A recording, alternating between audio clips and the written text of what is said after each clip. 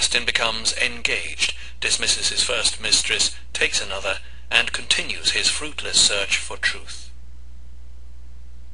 Chapter 1. O hope from my youth, where wast thou to me, and where hadst thou gone away? For hadst thou not created me, and differentiated me from the beasts of the field and the birds of the air, making me wiser than they? And yet I was wandering about in a dark and slippery way, seeking thee outside myself, and thus not finding the God of my heart. I had gone down into the depths of the sea, and had lost faith, and had despaired of ever finding the truth.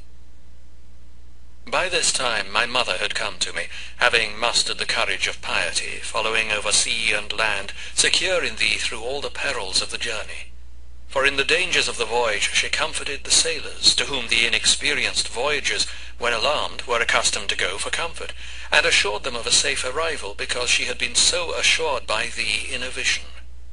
She found me in deadly peril through my despair of ever finding the truth. But when I told her that I was now no longer a Manichaean, though not yet a Catholic Christian, she did not leap for joy as if this were unexpected, for she had already been reassured about that part of my misery for which she had mourned me as one dead, but also as one who would be raised to thee. She had carried me out on the bier of her thoughts, that thou mightest say to the widow's son, Young man, I say unto you, arise. And then he would revive and begin to speak, and thou wouldst deliver him to his mother. Therefore her heart was not agitated with any violent exultation, when she heard that so great a part of what she daily entreated thee to do had actually already been done, that, though I had not yet grasped the truth, I was rescued from falsehood. Instead, she was fully confident that thou who hadst promised the whole would give her the rest, and thus, most calmly and with a fully confident heart, she replied to me that she believed in Christ, that before she died she would see me a faithful Catholic. And she said no more than this to me. But to thee, O fountain of mercy, she poured out still more frequent prayers and tears, that thou wouldst hasten thy aid and enlighten my darkness. And she hurried all the more zealously to the church, and hung upon the words of Ambrose, praying for the fountain of water that springs up into everlasting life. For she loved that man as an angel of God, since she knew that it was by him that I had been brought thus far to that wavering state of agitation I was now in, through which she was fully persuaded I should pass from sickness to health, even though it would be after a still sharper convulsion, which physicians call the crisis. Chapter 2. So also my mother brought to certain oratories, erected in the memory of the saints, offerings of porridge, bread, and wine, as had been her custom in Africa, and she was forbidden to do so by the doorkeeper. And as soon as she learned that it was the bishop who had forbidden it, she acquiesced so devoutly and obediently that I myself marvelled how readily she could bring herself to turn critic of her own customs.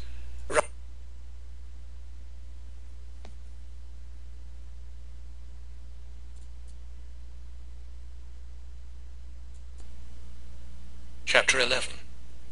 And I especially puzzled and wondered when I remembered how long a time had passed since my 19th year, in which I had first fallen in love with wisdom, and had determined as soon as I could find her to abandon the empty hopes and mad delusions of vain desires.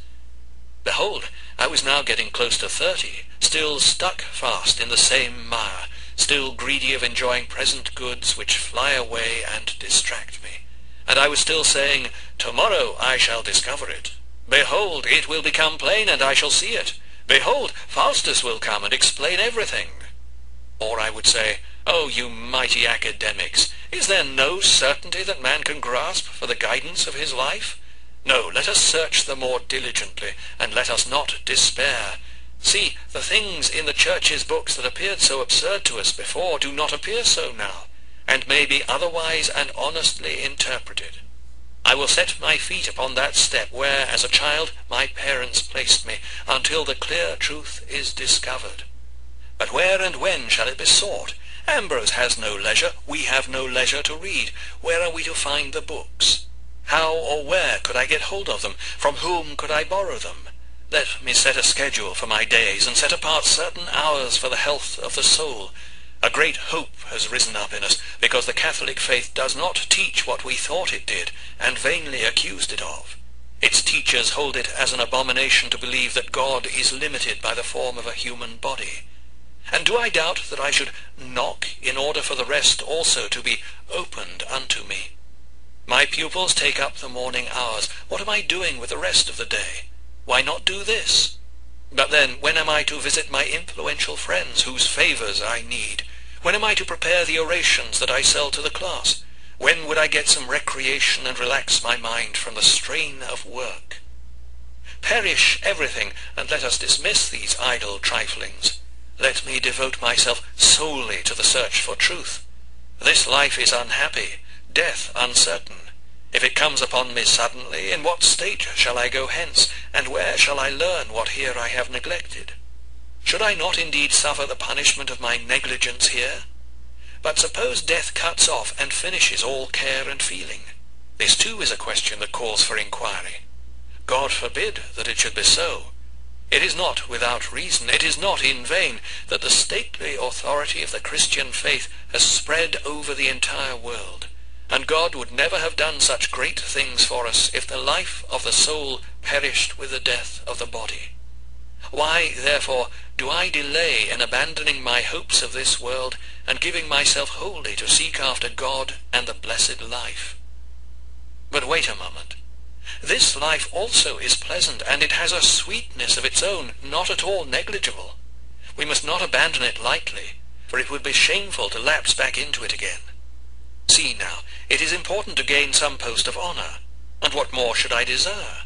I have crowds of influential friends, if nothing else, and if I push my claims, a governorship may be offered me, and a wife with some money, so that she would not be an added expense. This would be the height of my desire. Many men who are great and worthy of imitation have combined the pursuit of wisdom with a marriage life. While I talked about these things, and the winds of opinions veered about and tossed my heart hither and thither, time was slipping away. I delayed my conversion to the Lord. I postponed from day to day the life in Thee, but I could not postpone the daily death in myself. I was enamored of a happy life, but I still feared to seek it in its own abode, and so I fled from it while I sought it. I thought I should be miserable if I were deprived of the embraces of a woman, and I never gave a thought to the medicine that Thy mercy has provided for the healing of that infirmity, for I had never tried it. As for continence, I imagined that it depended on one's own strength, though I found no such strength in myself, for in my folly I knew not what is written. None can be continent unless Thou dost grant it. Certainly Thou wouldst have given it, if I had beseeched Thy ears with heartfelt groaning, and if I had cast my care upon Thee with firm faith.